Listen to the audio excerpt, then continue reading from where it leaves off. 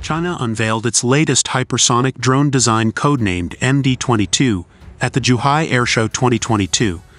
Developed by the Institute of Mechanics of the Chinese Academy of Sciences and the Guangdong Aerodynamic Research Academy, the MD-22 is claimed to be capable of flying at speeds of Mach 7, and there is recent news that China has begun testing the hypersonic drone.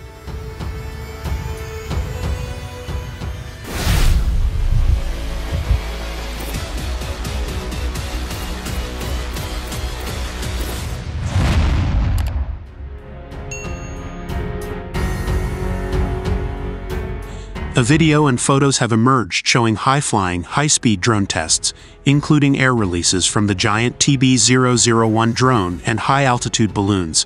Although the video appears to say MD-19, the drone's design is widely associated with the MD-22 model, which is said to be a hypersonic testbed, which first appeared 2 years ago at the Zhuhai Airshow 2022.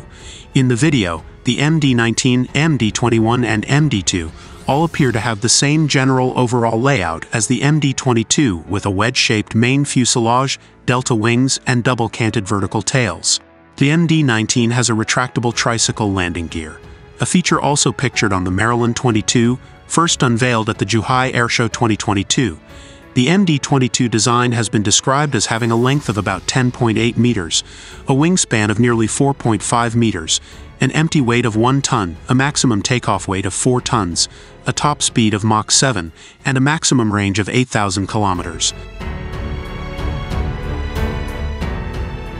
What kind of propulsion system the MD-22 or related vehicles use remains unclear.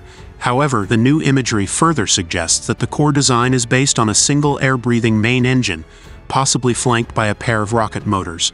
This, in turn, could indicate the use or planned use of advanced high-speed engines such as dual-mode ramjets or scramjets, which do not operate effectively at subsonic speeds. In April, a blurry image emerged of a variant of the Xi'an H-6 strategic bomber carrying an as yet unidentified dark-colored space vehicle, seen below, which may be an MD-22 or related design beneath its fuselage. The H-6 version is used operationally as a launch platform for the WZ-8 rocket-powered supersonic spy plane.